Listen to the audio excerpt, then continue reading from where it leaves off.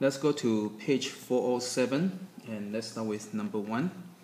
Okay, number 1, you want to plot those points. So point A is 8, 0 degrees. So you start with a 0 degree and go 8. So 1, 2, 3, 4, 5, 6, 7, 8. Okay, so that's point A. Point B is 90 degrees at 5. So 90 degrees and go 5. 1, 2, 3, 4, 5.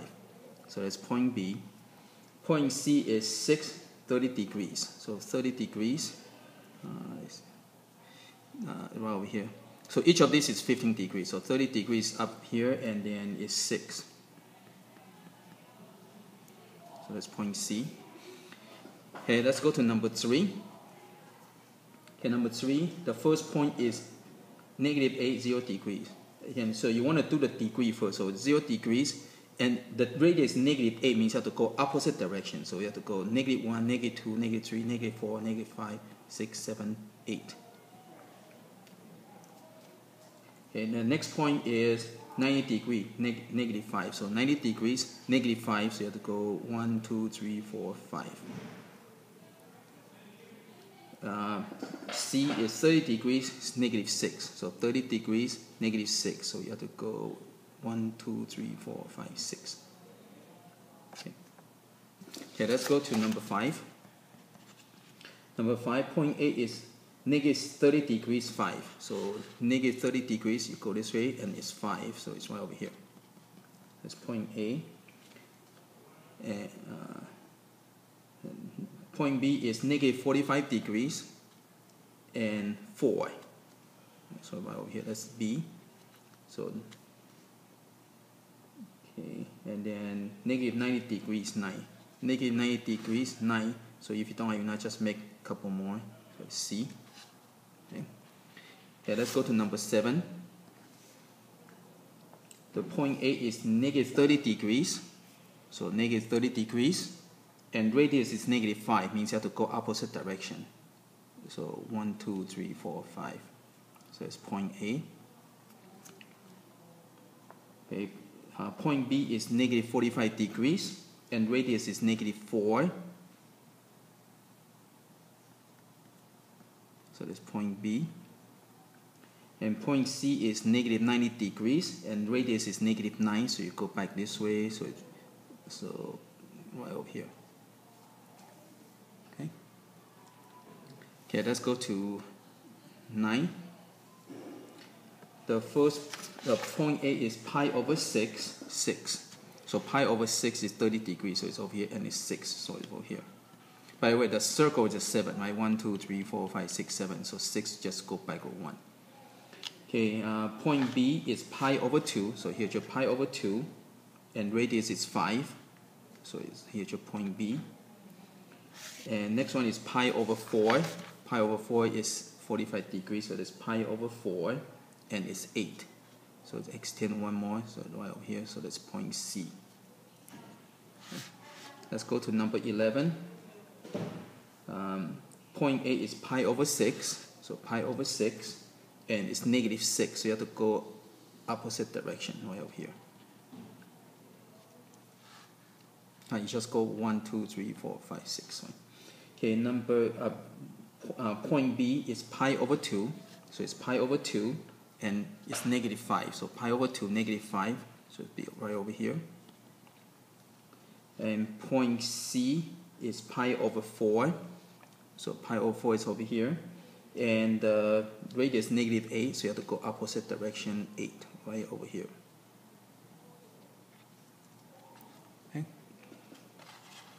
Okay, let's go to 13.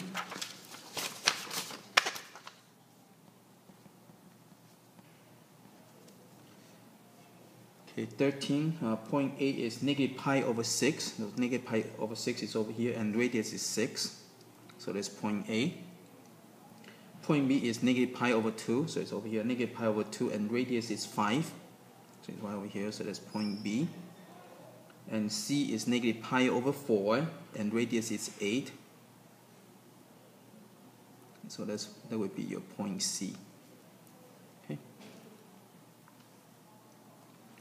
Okay, let's go to number 15.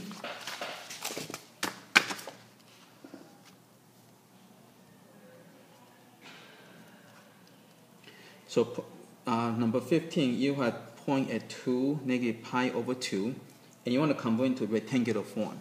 So what you do is sketch it out. So negative pi over 2 is over here. So that's that. So by looking at that, so imagine that, so you have to kind of picture, you have to superimpose the two different coordinates. Okay? So this is negative pi over 2, 2. Right? So by looking at that, now convert this into x and the y, you can see that this is going to be at 0, negative 2. Okay? And so that's it. Okay. Okay, now 17, you have 10 pi over 3. So pi over 3 is up here. And this is pi over 3. And this is 10. So this is your 30-60 triangle.